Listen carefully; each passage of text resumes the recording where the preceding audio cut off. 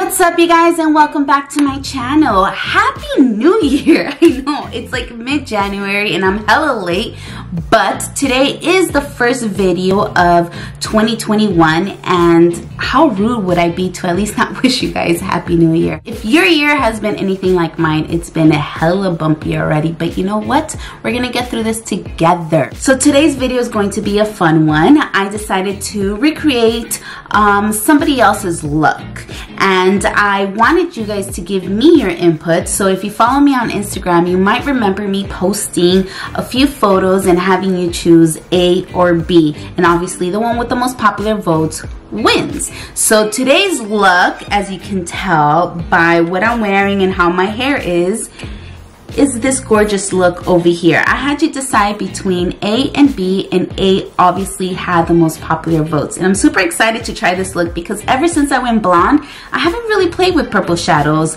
So I'm a little excited to go back into those purple hues and create this gorgeous look by iluvsrahii. Now, of course, we're going to be giving credit where credit belongs. Now, if you would like to put your input on what photo I'm going to be recreating for next month, make sure you're following me on Instagram because I will be asking you the same questions at the end of this month.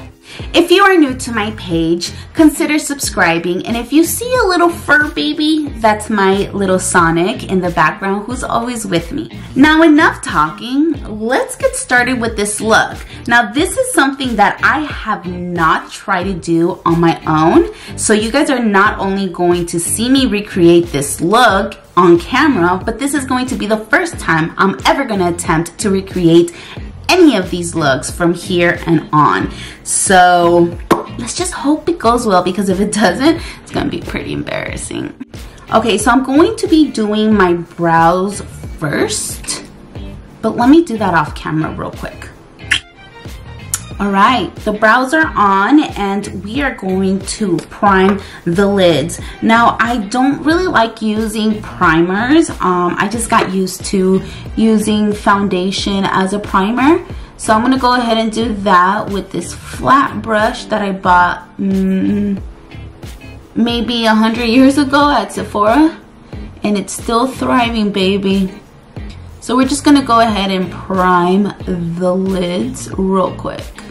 Boom, primed. Let me zoom you in. I hate zooming you guys in, to be honest, but I feel it's gonna be the best way for you guys to really see what the hell it is I'm doing.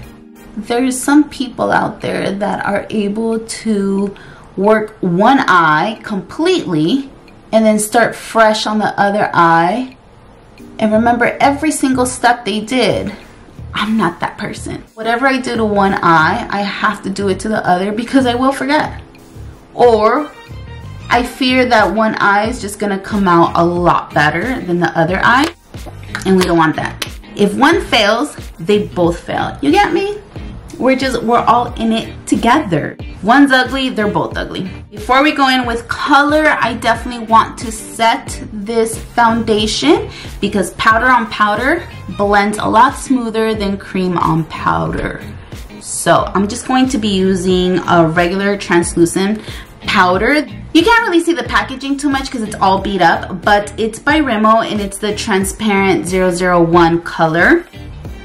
And yes, I'm going over the brows. Boom, primed. Moving on, moving on. Now, I don't have that cute little purple shade that she has, but we're going to just figure it out. Oh.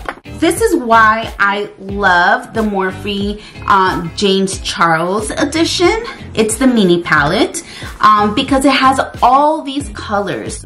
The purple here is a little darker, but I think if I top it with a little bit of the holographic purple shimmer by Kat Von D Beauty, I think we can get something close. It's going to be a little on the shimmery side, but that's what we got, so that's what we're going to do.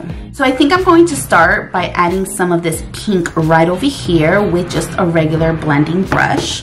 This is just going to map out how I want my eyes to be and also test out to see if this is the right pink. and it's something super, super soft. And by the looks of it, I think I'm gonna need something a little more brighter, but that's okay. It's going to be my transition shade, and it's hella light actually. We are going to tap into that purple right here. And I'm a little scared because it is a pretty dark purple, and she has a very light purple tone. So she has it mainly on the lid. So let's do that. Put it on the lid and we'll start blending.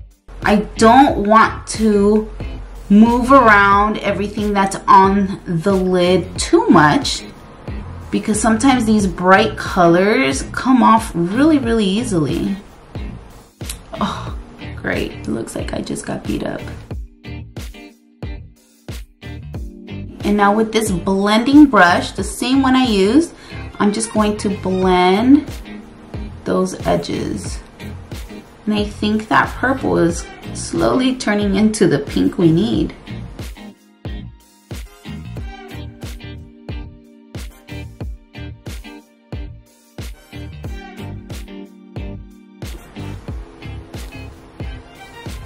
So write down in your comments, I'm curious, how's your year going? I'll start off with mine. Mine's been going kind of bad. It's been a roller coaster of emotions, to be honest with you. Quarantine has really kind of gotten to me, but I'm trying real hard to just stay focused and just do me. Other than that, this is going to be, I know Valentine's is next month. It's going to be my first Valentine as a married woman.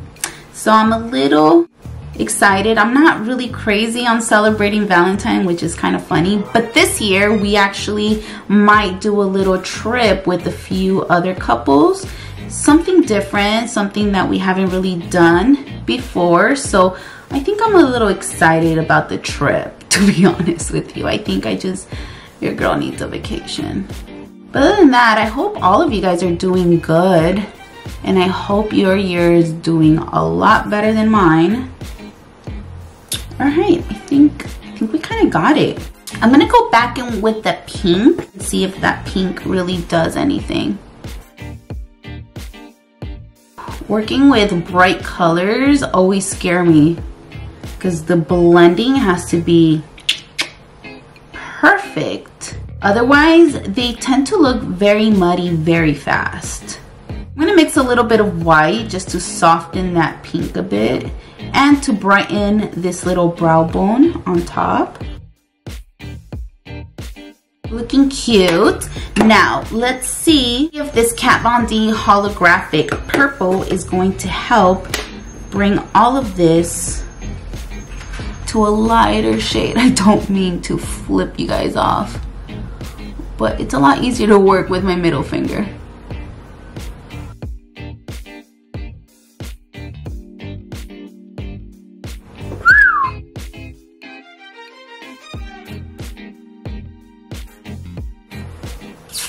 Okay, so far we're getting there. I want to add a little more pink, so I'm going to go in with this Morphe 35C palette, and it has this cute little pink right over here. So I think I'm going to use a little bit of that. The purple did turn my crease a little pink, but I think I just want a little more just to help blend that on the crease. And I'm not going anywhere under that. Sweet. I think just for the fun of it, I'm gonna go back with that holographic purple, and this time I'm gonna use a brush and I'm gonna spray it with some setting spray so that I can really get that purple on here. I still see traces of that dark purple and I don't want that, so I just want to really, really cover the whole thing. Oh man, I like how this is looking. Obviously hers looks 100 times better, but that's the beauty about makeup. We're all giving each other ideas when we create these looks, and you just make it your own. Okay, so let's clean up this eye. perfect. Now she has this really nice winged out liner. So I'm gonna be using this Doll Face liquid liner. You can purchase at any Rite Aid, I believe. I haven't seen it anywhere else.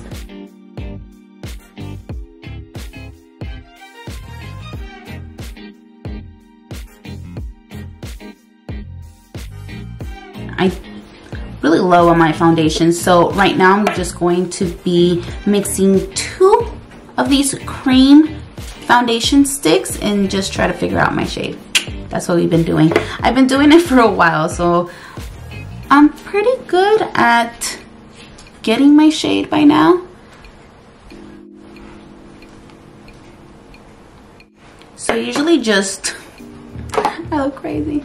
I usually just apply a little bit all around and then I just start blending. But don't let this confuse you. If you guys are gonna try this look at home, obviously just use the foundation that perfectly matches your skin. But your girl's a little broke, so we have to work with what we have. And for concealer, I am a little low, so this is just what I've been doing. I use the same HD foundation by Makeup Forever, and I just conceal my under eyes, and then I go over it with one of the concealers I have. The reason why I don't like using this concealer all over is because this concealer sucks. So I only use a little bit of it.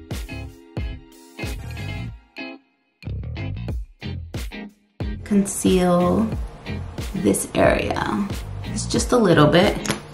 Okay, so for my contour, I'm gonna be using the same foundation stick that I used on my face, and this one's by Black Opal. Apply these lashes real quick.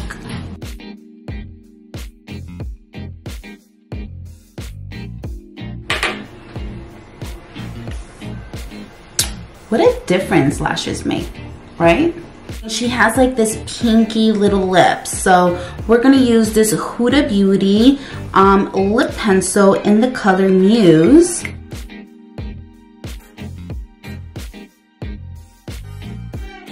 After I lined my lips like a little chola, I'm gonna go over it with this Dose of Colors lip gloss in the color Petals. You see, whoo, she pigmented. Like, a little definitely goes a long way. Okay, to achieve the color that she has, I'm gonna have to mix a few different glosses. So you already saw that I used a dose. I think I'm gonna go on with a little bit of this Bare Minerals in the color Groovy. And I'm just going to layer my lips until I get that color. And then I'm gonna add a little bit of this Pink Champagne by Victoria's Secret. Okay, that's a little better. I added a little bit of this Maybelline 945 Stormy Sahara right on top of it. I think I'm just gonna add a little more gloss. The Victoria, which gloss, right? The Victoria's Secret gloss. I think we got it. So that pretty much completes the look.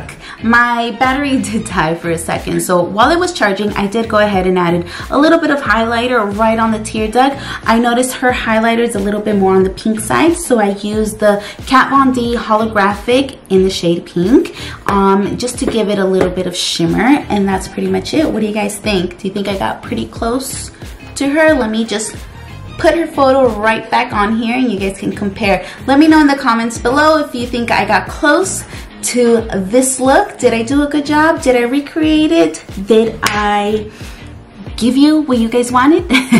Let me know. And once again, you guys, thank you so much for watching, and until next time, take care. Bye.